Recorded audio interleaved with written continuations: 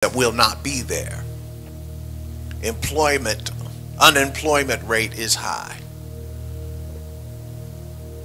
Millions of people are filing for unemployment benefits. Stimulus checks have been sent out and been received. And now they're playing political volleyball in the courts of Congress, cashing checks that will take generations to repay. Just making money, paying for things that don't need to be paid for, simply because it's politically expedient. Medical professionals and government officials struggle to explain how it is that we got here. And even more than that, to try to tell us how we'll get out of it. I'm not concerned about the COVID-19 task force in the White House. I'm not concerned about the officials at the CDC or the World Health Organization. I'm not concerned about the head of the FDA, because I understand that medicine, science, and government are woefully inadequate when it comes to interpreting the signs of the times. I told you before, and I will repeat it today, that now is the time for the sons of Issachar to arise. The sons of Issachar had the ability to interpret the signs of the times. Not only is it time for the sons of Issachar to arise, it's time for those who would be like the Bereans of old, who studied in the scriptures to find out what God wanted to do. Listen to me, my people. Listen to me, beloved. Far too many of us have been content to just simply go through the motions, from day to day, from service to service, from Bible study to Bible study. I'm not going to accuse you of not being saved. That's not my province. But I will simply tell you that we're living at a time when that kind of nonchalant behavior will simply not cut it. God is looking for more from us than that. You need to understand that even though we cannot definitively tell you how this happened or where it happened or when it's going to go away, I will tell you that nothing happens in the economy of God by accident.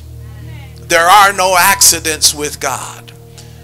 There are no accidents with God. In fact, there are cosmic consequences to every occurrence.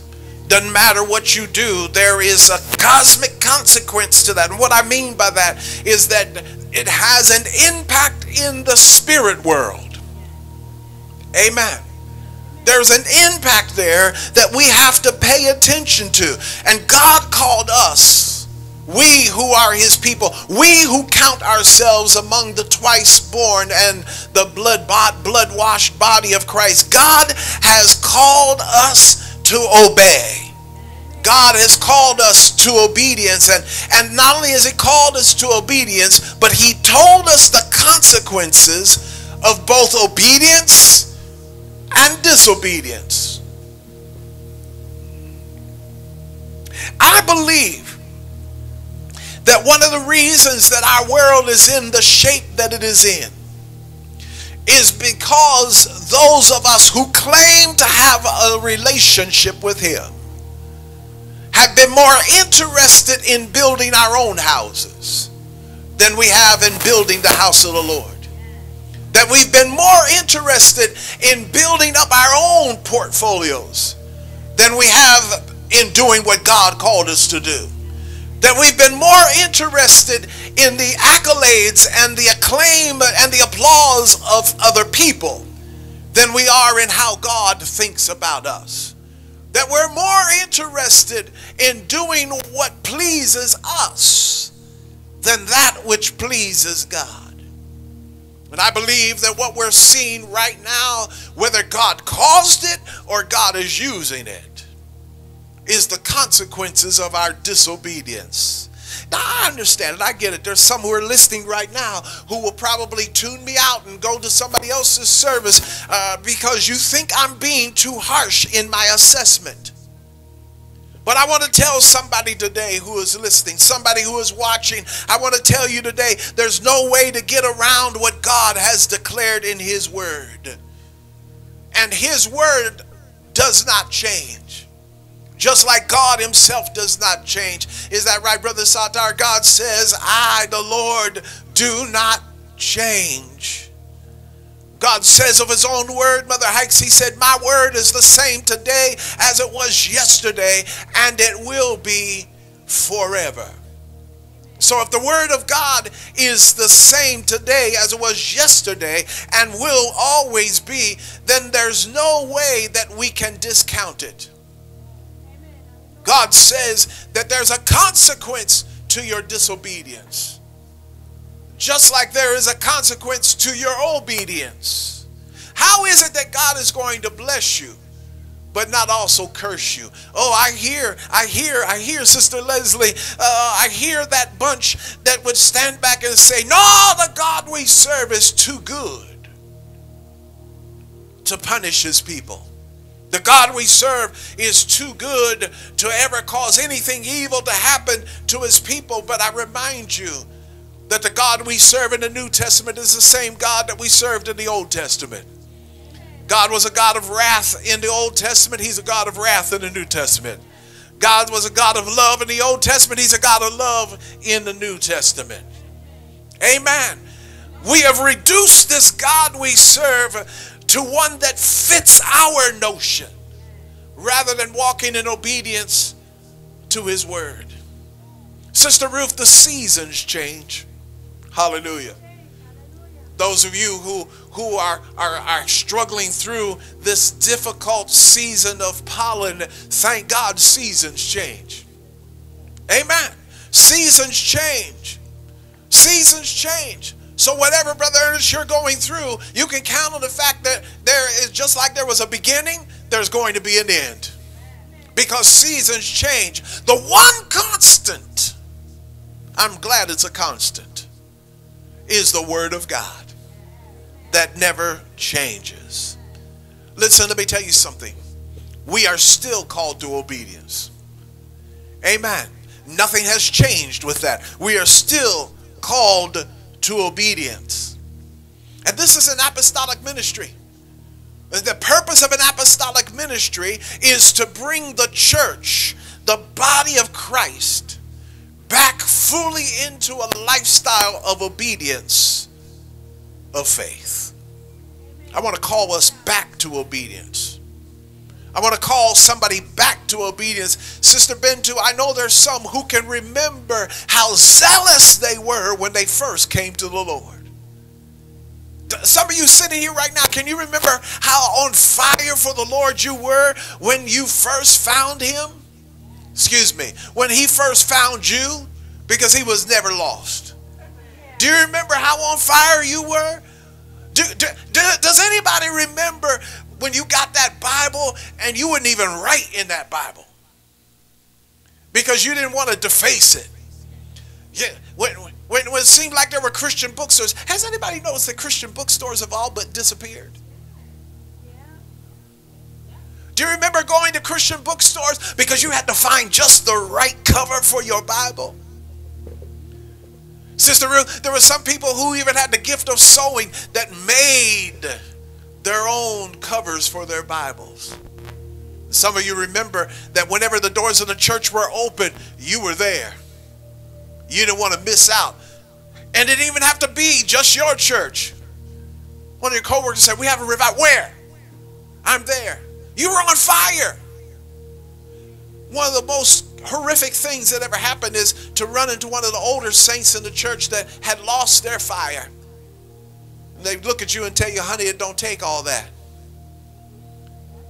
You're going to mellow after a while. I want to call you back to obedience. Some of you remember times when there were certain things that you would not allow yourself to do. Not because there was a word that said, thou shalt not. But where you were in your relationship with the Lord, that was incompatible. I want to call you back to obedience. I want to issue a clarion call today for everyone that will listen. Every believer, hear me. It is time to obey. It is time to obey. You're in a difficult season. But in this season, somebody say this season, what we need to be focusing on is how can we make our faith more obedient. I believe that this is an unusual opportunity, Brother Sartar. I believe it is an unusual opportunity, a time for us to discern, a time for us to distinguish between what we have received from God, to distinguish and discern what God is doing. In a previous season, it was taught to us that it was our faith that was the problem. I'm going to suggest to you today, it's not your faith that's the problem, it's your obedience or your lack of obedience. Amen. You see, there are a lot of people who have faith. They believe the word of God, but they refuse to obey it. There are a lot of people that will look at you and say, I know that that's the right way to go, but I'm just not ready to go that way right now. Some of you have encountered them in your evangelistic outreach. Oh yeah, I know that's the right way to go. I know that's what I need to do, but I'm not ready yet. I've got more living that I want to do. It's time to obey. And I believe that in this season, that the faith that we're trying to perfect, the word that we're trying to perfect, this faith that gets stronger and brings us even greater obedience, it's a cycle. Our faith should be leading us to obedience, but it's our obedience that leads us to greater faith. Did you get that? It's a cycle. It's our faith brings us to obedience, but then our obedience brings us to greater faith, and then faith brings us to obedience, and our obedience brings us to greater faith. It's a cycle that we continue in. You see, faith operates in measure. We go from no faith to little faith to much faith. And wrapped up in the midst of all of that is the level of our obedience. The two go hand in hand. You need obedience to go along with your faith. And so the faith to which we have been called is to be a lifestyle. Somebody say lifestyle. It's to be a lifestyle of total obedience. In this season, somebody say this season. Right now, COVID-19, in this season, Brother Howard, we cannot choose what to obey and what to disobey. Amen. I can remember some years ago when somebody asked me if I could back off teaching a certain thing in the Bible. And I believe it was the Holy Spirit that prompted me to do so. Brother Satar, I handed him my Bible and a pair of scissors. And I said this: everything in here I'm not allowed to preach. You cut it out. The response was, I can't do that. My response is, then neither can I. Because if it's in here, I'm going to preach it. Some of us are like that. Now listen, can we be honest for a moment? Sister Ruth, there are times when I'm reading the Bible and it hits me between the eyes like a 2x4, and those are times I'm not all that happy with God. I'm happy in Jesus, but you know what I mean by that, y'all don't look at me judging me. I get to the place where I'm like, Lord, you know, you and I were cool until you just said that. I'm not talking about that. I'm not talking about that picking and choosing. I'm talking about you twisting the word of God because you don't want to obey in this area. Popular things that people say, well, this is a different time. Come on, this is 2020. That was written a very long time ago. No, the Word of God is what the same today as was yesterday, and it will be forever. You cannot pick and choose. My brothers and my sisters, we have to obey the Word of God. All the way from the beginning of the first book, Genesis, to the end of the last book, Revelation. And everything in between. Every word was written for your benefit. Every word was written so that you might walk in the abundance of life that Jesus himself said that he came to give us. So we have to, in this season, somebody in to say in this season, we have to be willing to move in complete, unwavering faith. Unwavering faith. So there's a couple things I want to say to you. I have a couple points and then just a couple sub-points underneath them. The first thing that I want to say to you is that our obedience, your obedience, has purpose. Somebody say, my obedience has purpose. Come on, say it again, nice and loud. My obedience has purpose. There's a reason why you're called to obey. What's the reason that you're called to obey? The first reason that you're called to obey, Sister Ruth, is so that your faith can be developed. So that your faith can be developed. You have faith, but what has to happen with your faith is that it has to change and enlarge. Your faith has to become stronger and more impressive. Your faith has to advance. It has to arise. It has to increase. So obedience here is defined, Deacon, this way. It's defined this way, as intelligent listening. Obedience is defined as intelligent listening. What do I mean by that? I mean listening with the intent to act on the command. How many times have you told somebody or somebody told you you're not listening? Well, come on. You were speaking nice and loudly. It's not that they were not listening. They heard you well. The problem is that you didn't see within their listening that there was any intention to act on what you were saying. Are y'all hearing me? Hence you say, you're not listening. So obedience is intelligent listening. So Sister Patricia, when you say I'm obeying God, what you are really saying is that God, I have every intention of doing what you've called me to do. Mother Hikes, I'm going to evoke the memory of Dad Hikes. Years ago, when we were moving into a building on the other side of town, and we had to do some renovation in that building. One of the things that we did, had these really big windows. And in these windows, I mean, these are huge windows. And we were hanging up these lavalier blinds. They were real big and long and wide. Some of you were with me back. Do you remember those blinds? We were hanging them up. Now, the problem is that the building was a block building. And then the header across the top of the window was a solid plate of steel. The only way to hang the brackets, Deacon Tyrone, was that you had to drill through the metal plate in order to install the bracket for the blinds. I don't know how many drill bits I broke. And I'm up on a ladder because it was way high. I'm up on the ladder. I'm just trying to drill through it. And I hear somebody chuckling behind me. And I turn around and it's Dad Hikes.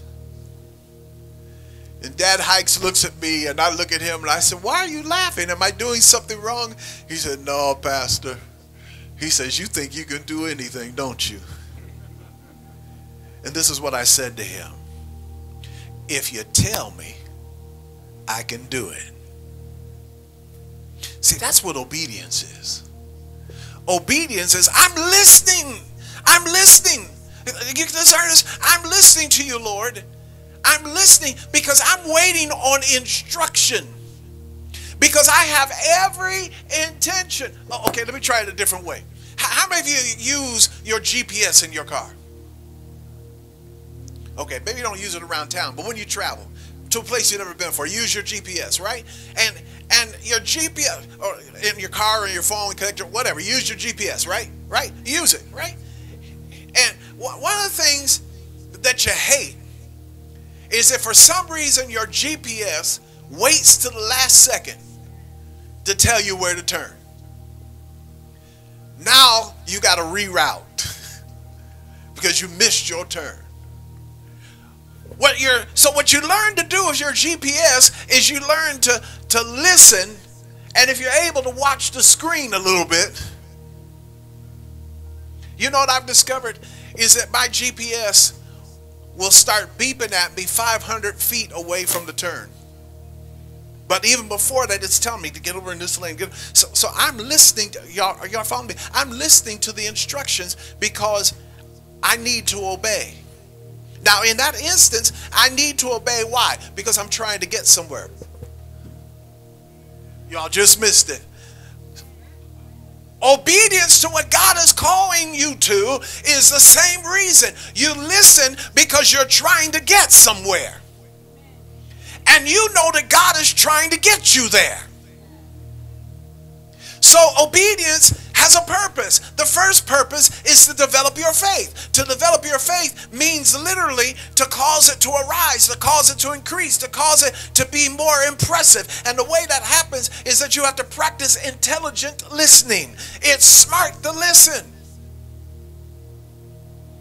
I was with Dad Logan, Lady Cece and I the week before last.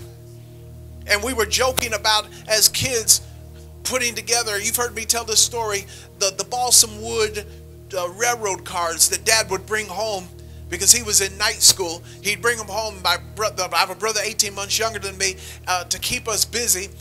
He'd bring home those models, and we would sit there and put them together. But Brother Howard, what we do is we dump those models out on the table, all the pieces, and we get the glue, the tube of glue, and we would start gluing everything together. And in a very short period of time, we were back in front of my father, who was studying and complaining that they won't work. The wheels wouldn't turn. The carriages wouldn't turn. And all my dad would do, Brother Satar, is look at us and say, "Did you read the directions?" That's when I first learned one of Murphy's laws: when all else fails, read the directions. You see, some of you are failing in life. Things are not going the way you would have them to go because you failed to read the directions. And then even when you read the directions, you have failed to follow them. How many of you have had the experience of messing up and find yourself in the presence of God, sniffing and snotting and crying? And God say to you, why are you surprised? I told you not to do it. I told you it was going to be a mess if you did. Do I have a witness here? You see, we're in a situation right now, for whatever reason, because we have chosen not to obey God. There's a second reason, second purpose for obedience. And the second purpose, and those who were in MIT training yesterday will remember this, it is to bring us contentment and peace. Your obedience brings you contentment and peace. Let me say it differently. Your obedience brings you contentment and peace. I can remember Mom Logan saying to us when we were growing up, let me talk to you about contentment and peace. Hard heads did she raise you too? Make for sore behinds. And y'all heard that before? Huh? Listen, I have a sister and a brother that just insisted on doing exactly what they were told not to do. And I would cry for them. I'd look at them and I'd say, y'all stupid. Ma told you what she was going to do. Now you think she's not going to do it? I made up my mind a long time ago when I was a kid. I'm going to do my best to stay out of trouble because I want to be content. And I want to walk, y'all now listen to me. I want to walk in peace. Are y'all hearing me? There's a little different slant on contentment and peace, but the same thing is true. If you want to be content, obey. You don't want to hear me holler? Obey. You don't want to be restricted in your activity? Obey. You want to go from glory to glory? Obey. You want to receive blessing on top of blessing? Obey. You want your business to prosper? Obey. You want your children to flourish? Obey. It's as simple as that. The purpose of our obedience is to bring us contentment and peace. Are y'all getting this? It's not just so that you can be mindless automatons that just go about doing what the Word of God says to do just for the sake of doing it. It has a purpose.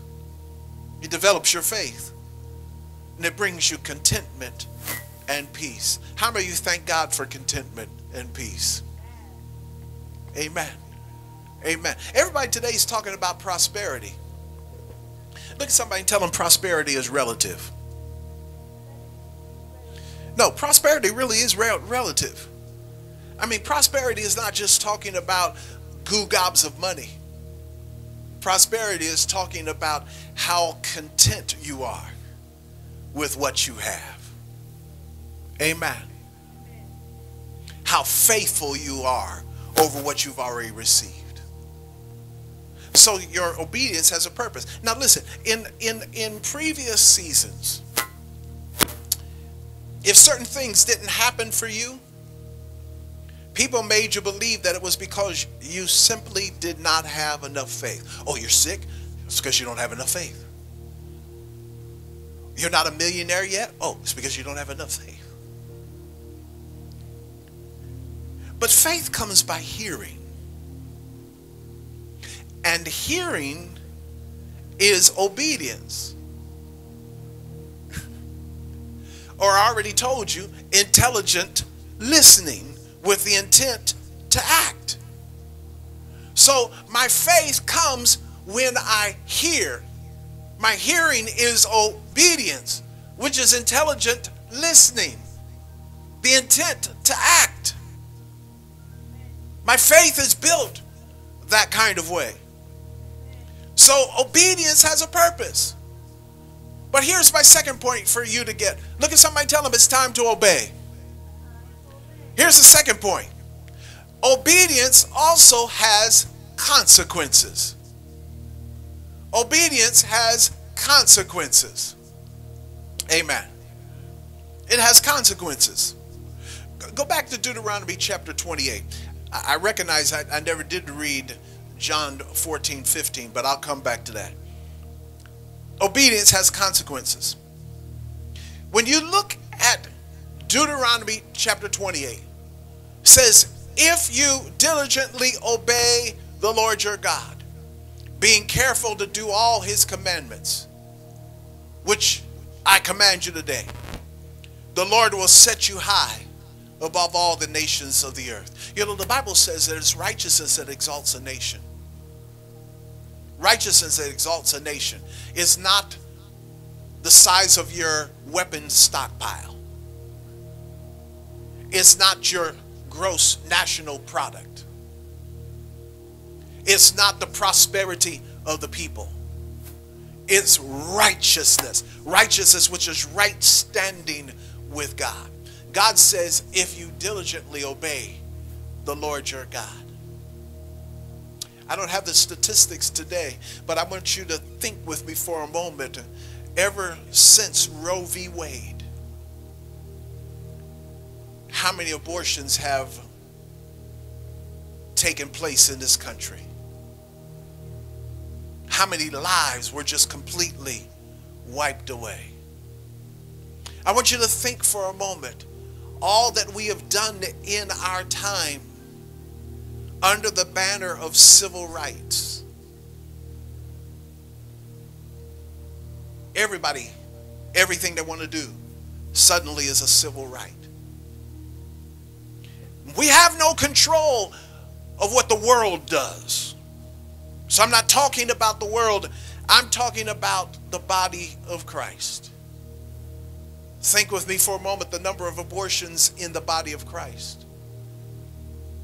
Think with me for a moment the number of counterproductive, ungodly, immoral behavior right in the body of Christ. And no, I'm not talking about same sex only. I'm talking about immorality in totality. Y'all don't want to hear me. The thing that we need to understand when it comes to consequences, God says, I'm going to set you high above the nations. Amen. Thank God we want you to set us high above the nations, but that's only if you obey.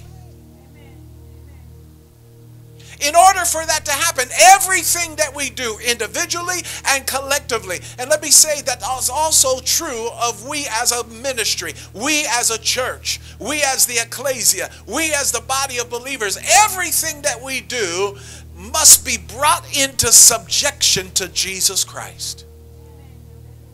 Not to me, the bishop, not to me, your pastor, not to any of the leaders, but to Jesus Christ. Christ, you see, is the living word. And when we obey him, and the way we obey him is when we become slaves to him. Do you recognize that God leaves us a free will? But when you make up your mind to be a slave of Christ, you surrender your free will to the will of God. You all missed that. Slaves have no will of their own. They exist to serve the will of their master. Jesus is my master. Now, he doesn't take my free will away from me, because what he says to me is that I leave you free to do whatever it is that you want to do.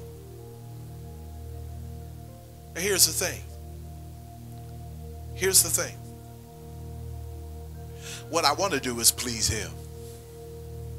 And because that's what I want to do, mother, there's a whole lot of other things I will not let myself do because they don't please him. Everything has to be brought into submission to Christ. The second sub point for that is the reason why that is true is because our conduct when we obey is conformed to God's command. Our conduct when we obey is conformed to God's will, to God's command.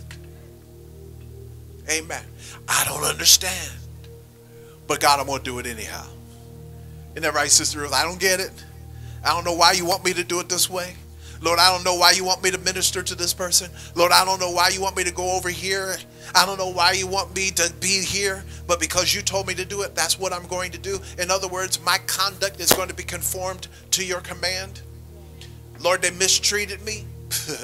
They mistreated me horribly. What I really want to do is I want to go upside their head. What I really want to do is I want to pack my things and go. What I really want to do is I want to quit this job. What I really want to do is this or that. But Lord, because you have commanded me and my will is submitted to your will, I'm going to do what you said do. Now, y'all looking at me funny, but how many of you know sometimes we have to be dragged kicking and screaming into the will of God? Amen. Sometimes we're just like those pouty children having a tantrum. I don't want to do it. But when you obey, your conduct gets conformed. But there's another consequence to that. And this is the negative consequence. Go to verse 15. We looked at that already. But it shall come about, if you do not obey the Lord your God, to observe to do all his commandments and his statutes with which I charge you today, all these curses will come upon you and overtake you. It's an interesting time, Sister Bentu, that we're in. There's so many believers, all they want is the blessings of God. Just tell me how I'm going to be blessed. Tell me about my new house. Tell me about my new car. Tell me about my new job. Tell me about the new spouse I'm getting. Tell me about the kids that are coming. Tell me. All the blessings. Bless me, bless me, bless me, bless me. But God says, when you refuse to obey, here's the third point. You're going to endure the judgment of God. You're going to endure the judgment of God. There's no way to get around it. Now, I didn't read this before, so let me read it now. Verse 16, cursed shall you be in the city, and cursed shall you be in the country. Cursed shall be your basket and your kneading bowl. Cursed shall be the offspring of your body and the produce of your ground, the increase of your herd and the young of your flock. Cursed shall you be when you come in, and cursed shall you be when you go out. The Lord will send upon you curses, confusion, and rebuke, and all you undertake to do until, somebody say until you are destroyed and until you perish quickly on account of the evil of your deeds, because you have forsaken me. The Lord will make the pestilence cling to you until he has consumed you from the land where you are entering to possess it. The Lord will smite you with consumption and with fever and with inflammation and with fiery heat and with the sword and with blight and with mildew, and they will pursue you until you perish. The heaven which is over your head shall be bronze, and the earth which is under you iron. The Lord will make the rain of your land powder and dust. From heaven it shall come down on you until you are destroyed. The Lord will cause you to be defeated before your I can't even continue to read this because of how horrific it is. But you say God is too good to cause any of these things. No, God has already told you. It's because you, rather than being the sons and daughters of obedience, you persist in being sons and daughters of disobedience. My friends, my sisters and my brothers, take me to that John 14:15. I want you to look at that for a moment. John 14:15. If you love me, Jesus says, you will keep my commandments. If you love me. In other words, Jesus is saying, if you love me, you'll obey me. I'm not interested in how well you can sing, oh, how I love Jesus. Oh, how I love Jesus. Because he first loved me. That's just a song to you. I want to see it exemplified and demonstrated in your living. Because if you love me, you'll obey me. I believe that now is the time for us to come back to obedience. There's no better time than the present to resolve to return to steadfastly obeying the will of the Father. I cannot assure you today that an instantaneous return is going to simultaneously reverse the season in which you find yourself. But I can assure you that if you persist in disobedience, you will remain where you are longer than you need to remain.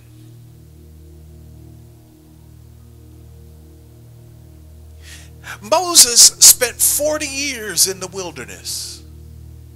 I believe Moses spent 40 years in the wilderness because it took Moses 40 years to get Egypt out of him so that he could be ready to lead the people out of Egypt. Some of you are going to stay in the seasons in which you find yourselves far longer than you need to, simply because you will not make the decision to obey. It's time to obey. Because I can assure you that pestilence will cling to you. Because that's the promise of God. Until you make up your mind that now is the time to obey. Now, you're not going to hear many preachers talk about this season in this manner. Instead, what we want to do is talk about how we've been victimized.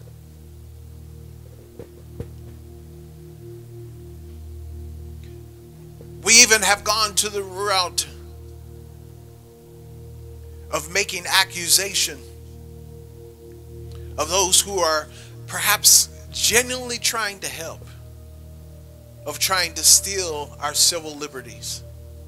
Whether that's true or not is for a debate in another time, in another place. But what is true, what we can cling to, is that none of this makes any difference at all in terms of what God has called us to. And God has called us to obedience. Christ, I will obey. I'll do what you called me to do. I'll say what you called me to say. I will be in the places you called me to be. I will obey when I feel like it and when I don't. I will obey you even when I don't feel it. I will obey you simply because you said it. I want to be known by my obedience.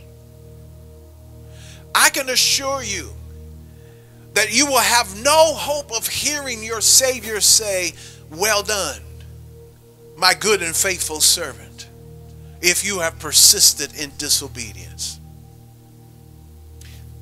Saul found out the hard way, didn't he? Saul was commanded by God to completely and utterly wipe out the Amalekites. Finally, wipe them out. Remember, they had been left alive over the generations. But God said, enough is enough. Wipe them out. Don't leave any of them around. Don't even leave any of their livestock. Get rid of them completely. But Saul did what he had a mind to do. And God repented that he had ever made Saul king, and he sent Samuel to anoint David king. And then he sent Samuel to find Saul so that he could inform him that his job had just been terminated. But Saul was not where he was supposed to be. Instead, Saul had gone over yonder to set up a statue to himself. He was basking in his glory in the magnificent defeat that he'd had over the Amalekites. But when Samuel got there and asked him what he was doing, instead of Saul taking responsibility, he said, the people wanted to do this for me. I've done what you said the Lord told me to do. He said, really? He said, what then is this lowing of cattle I hear and this bleating of sheep? Well, I thought the Lord would need a sacrifice. And who is this over here in chains? It was Agag, king of the Amalekites. What does God have need of this as a sacrifice? And what does God have need of a hostage? And Samuel says these famous words to Saul: your obedience is better than your sacrifice. Listen to me, those who are watching. It's time to obey. Every word. Every word. It's time to obey. I'm not calling you to be a literalist. I'm calling you to be a biblicist. To study the Word of God. To live by the Word of God. To walk by the Word of God. And when you do, then blessings are going to come upon your life. Somebody shout the glory for blessings. I don't know about you, but I want the blessings of God to be showered in my life. Amen. Showers of blessings to flow over me. Amen.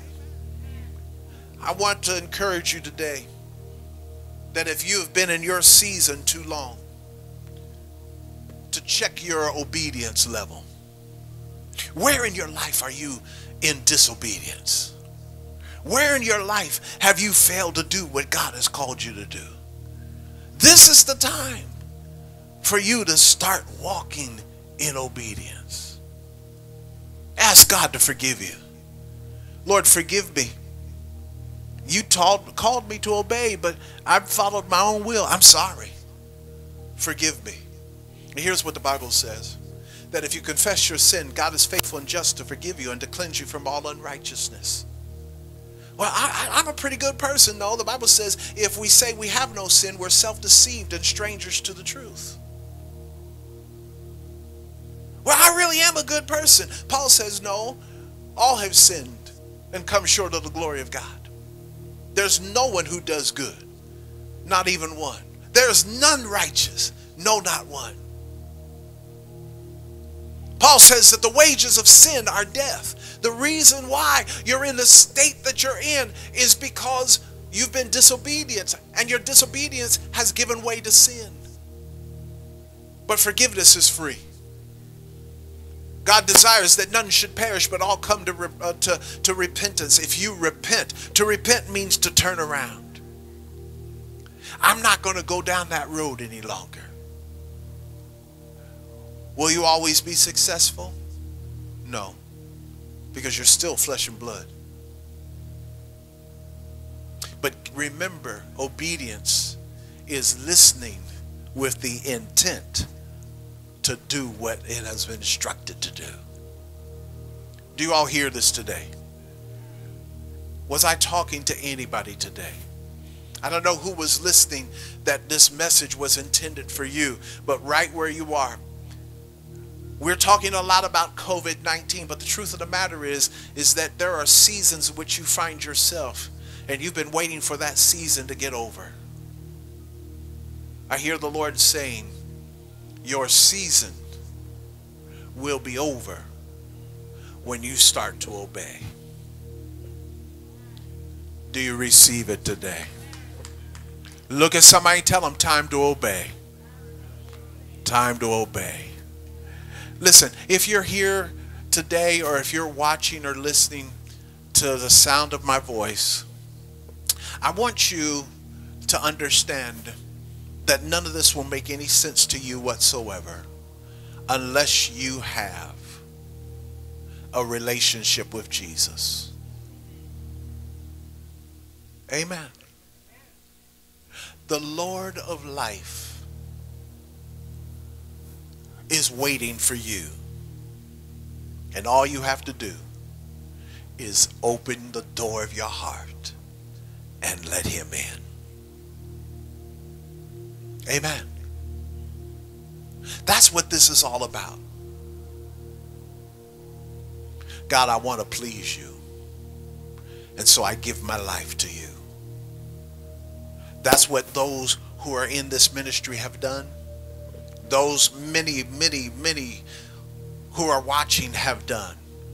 But if you're one who is watching, you have never done that. There's no time like the present. If you're a believer, but you know you have been laboring in disobedience, now it's time to come back to obedience. And I want to pray for this, for us. Would you let me pray for you? Lord Jesus, I thank you that your word is true. It's just. It's holy. And you've called us to repentance. You've called us to obedience. We first of all confess, oh God, our disobedience. We confess to you every place where we have fallen short of your glory. We confess to you where we have missed the mark. And we ask you, oh God, to forgive us, to cleanse us, to turn us around, oh God. Right now, if we've never given our lives to you before, we give it now of our own free will. And if we have given our lives, but we've been guilty of walking in disobedience, we rededicate and commit ourselves to you. Take us, oh God. Mold us and shape us after your will. Minister to us right at the very point of our need. And we do bless you and praise you for it now. In the mighty name of Jesus, you be glorified. You be exalted. And we do bless your name. Hallelujah. Hallelujah. We bless your name. Hallelujah. Now, if you made that commitment today, whoever you are, wherever you are, I want you to show yourself to somebody. I want you to let somebody know. Let me know if you'd like. You could do so by writing in the comment field. If you'd like to be part of our virtual congregation, just put in the comment field on the feed hashtag KFC membership. Soon the doors will be open again, and we want to invite you to come and worship with us. But until that day, we'll be faithful in bringing you the live stream. Look forward to seeing us on Wednesday night at 7 p.m. for our time of study. Let us know how we can pray for you. Send me a message through our Facebook page, or send me a personal message on Messenger, and we will agree in prayer for you, because prayer changes things. I know you're tired. I know you're ready for this to be over, but it won't be long now. Disease is not of God. We bind it up in the name of Jesus, and we speak healing virtue in Jesus' name. Hallelujah. Amen. Amen. Come on, stand to your feet.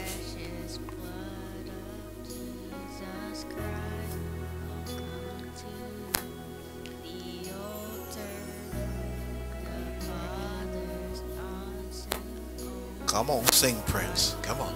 Forgiveness was born with the precious blood of Jesus Christ. Oh, come to the altar. The Father's arms are open wide.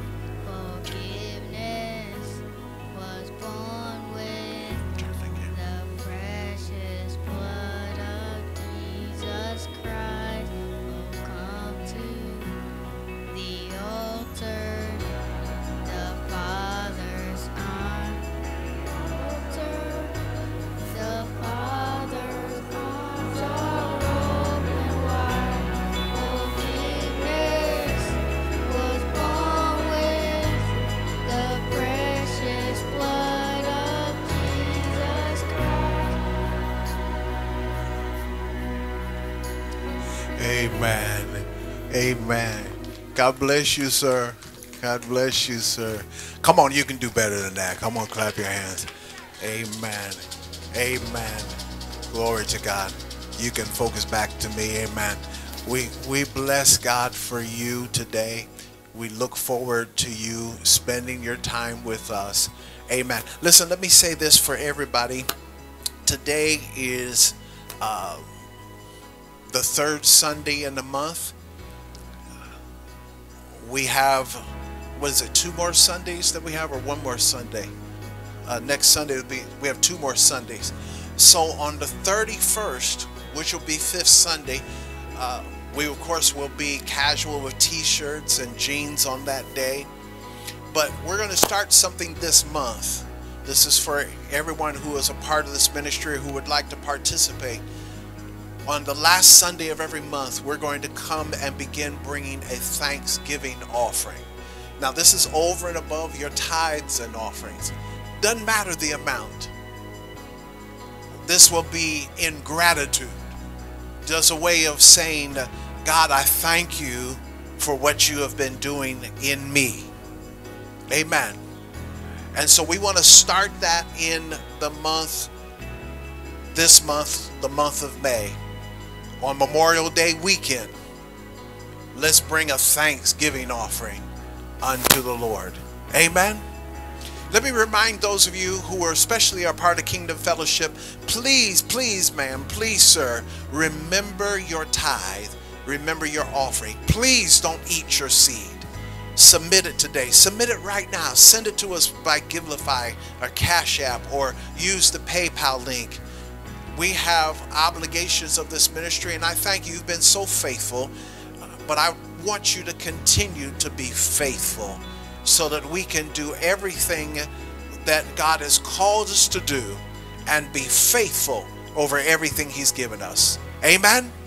Amen. Were you blessed today? Were you blessed today?